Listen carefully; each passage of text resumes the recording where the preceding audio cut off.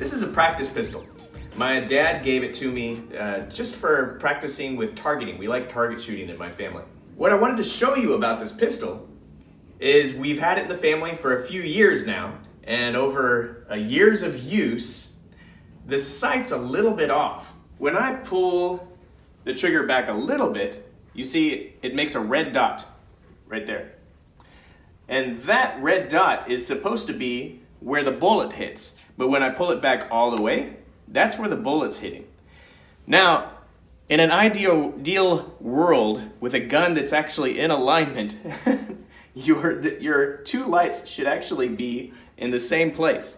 Notice that the sights are off on here. Where the bullet is hitting is not actually where the red dot tells you that you're aiming, right? As you pull back, unfortunately, this little bitty gap here, further you pull back, the more and more you can see over this leaf, the more and more they spread back. Now I'm showing you this as an illustration of why we fast every January. We fast twice a year. We fast in January and we fast in the summer. And each one of those times is just like taking this pistol and making sure that your target, where you're aiming and where it's actually hitting, are in alignment.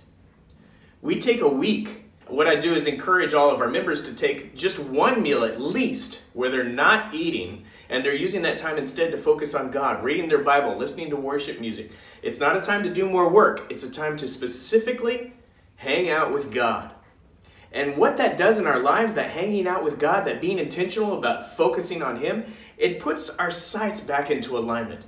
And if we're not doing that in our lives, as we move along throughout the year, where we're hitting with our lives gets further and further from the target that God wants for us to be aiming at. He wants to help us hit dead on, right in the center of the target. And as we walk in intimacy with Him, we're able to do that and live according to His will. As we're not being intentional with Him, as we're not focusing on Him, as we're not allowing Him to adjust our lives, we're going to get further and further from the target. So join us next week, starting Sunday. We're going to spend time together and with God, focusing on our intimacy, our identity, and our influence. But very first and foremost is focusing on our intimacy with God and in a community with one another. And we're going to meet and have special meetings on Thursday night, on Friday night, and on Saturday night. If you want more information, please email us. We look forward to hanging out.